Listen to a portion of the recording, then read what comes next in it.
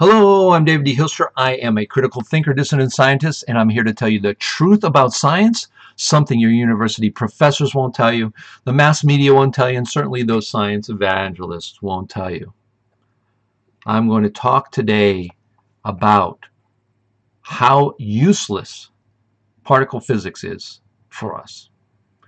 One of the things is I remember when the Large Hadron Collider, that big atom smasher or particle accelerator we all know about that was built in Europe, and they found the godfather, the God particle, the godfather, the God particle, the Higgs boson, and we got people like our science evangelists whose ego is saying, we missed out. We didn't build that particle accelerator, and we missed out. We missed out on what? The Higgs boson?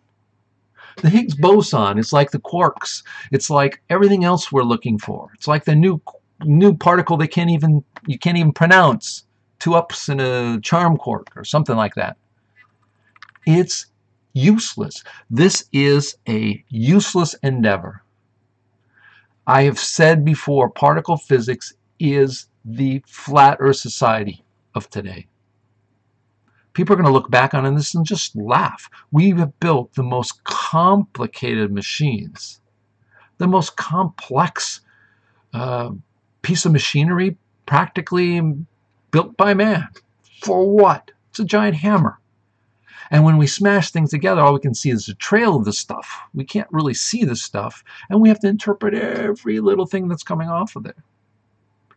Why do we do it? Well, we do it because, I've told you before, is because countries throw money at it, because they're thinking that we're going to find the next atomic bomb, the next biggest thing, so that if I find it, I have world power.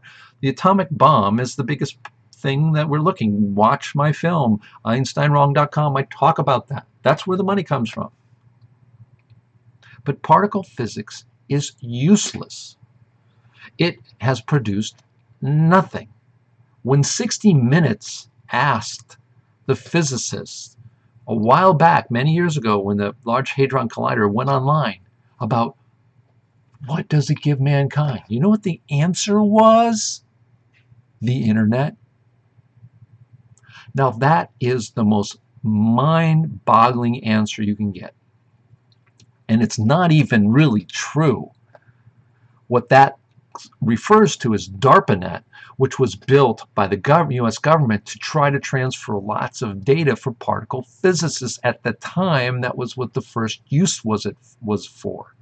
So are you telling me that if we didn't have particle physics, no one would have transferred data long distance because only you particle physicists would make that demand? And so right now you wouldn't be watching this because particle physics.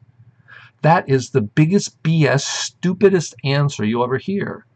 If you are looking at the building blocks of the universe, we should have as models, physical models, such a good model that we should be starting to do things and manipulate things. Why don't we have quark drives, and quarks are so small, let's get quark microscopes and then see the real workings of an atom. We don't have any of that.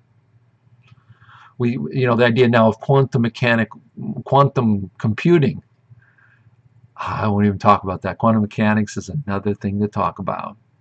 Won't talk about that right now. I don't want to do that. I'm just shoot myself in the head. But the idea that particle physics is something useful, is something that's given mankind all those billions of dollars that we've put into it. And if the answer is, well, we're learning the secrets of the universe, that's another problem physicists have.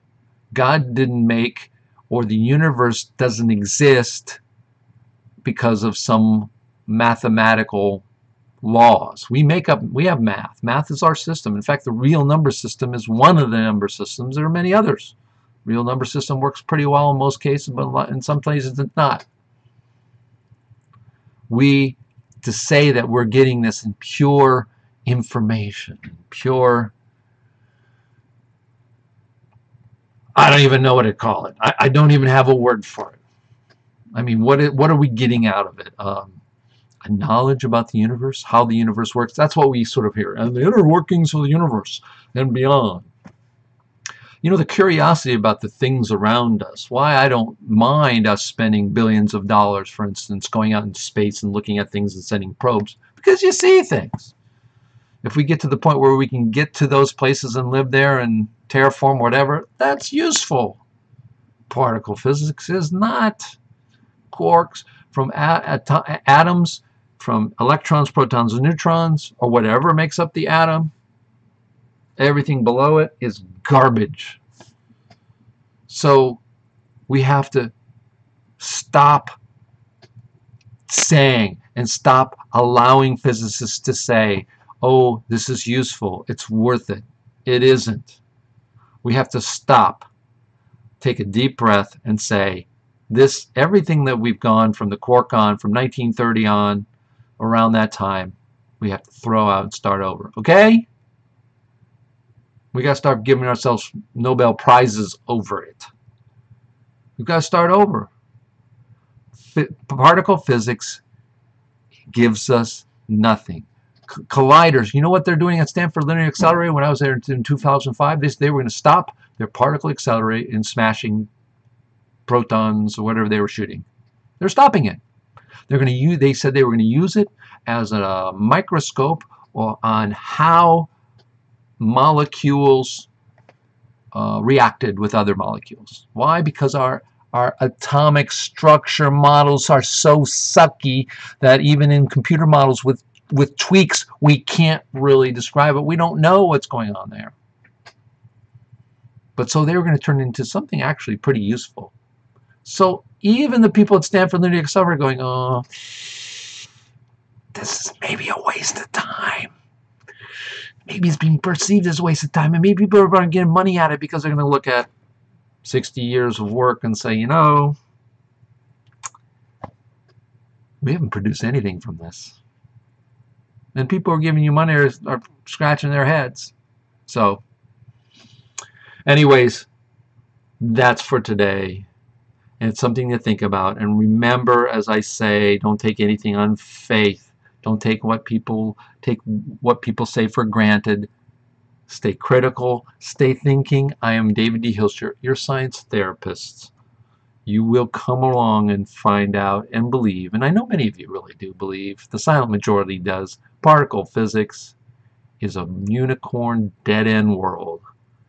And it's totally useless for mankind, except for maybe creating jobs for some people for a temporary time. Ciao for now.